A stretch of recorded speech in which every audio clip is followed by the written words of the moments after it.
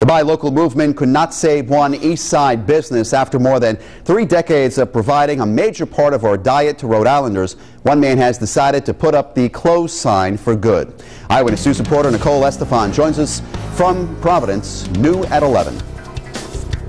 It was certainly an emotional day here for the Siravos. After 3 decades of being an integral part of this East Side community, they said goodbye to their most faithful customers. As customers stopped by this East Side store for the last time, there were hugs, thank yous, but not a dry eye around. Already crying, and I didn't plan to, so yeah.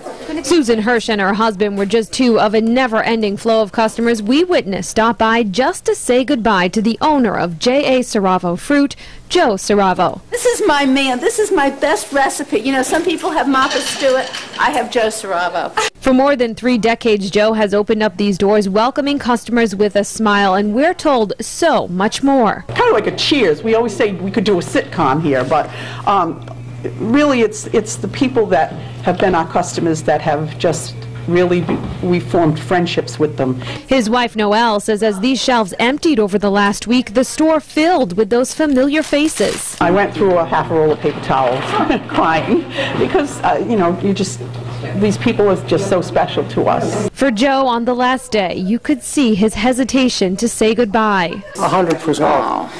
Of course I'm going to miss it. Yeah. It's a sad moment. Yeah, the 69-year-old who worked 80 hours a week tells us he decided to close up shop to give his body some rest.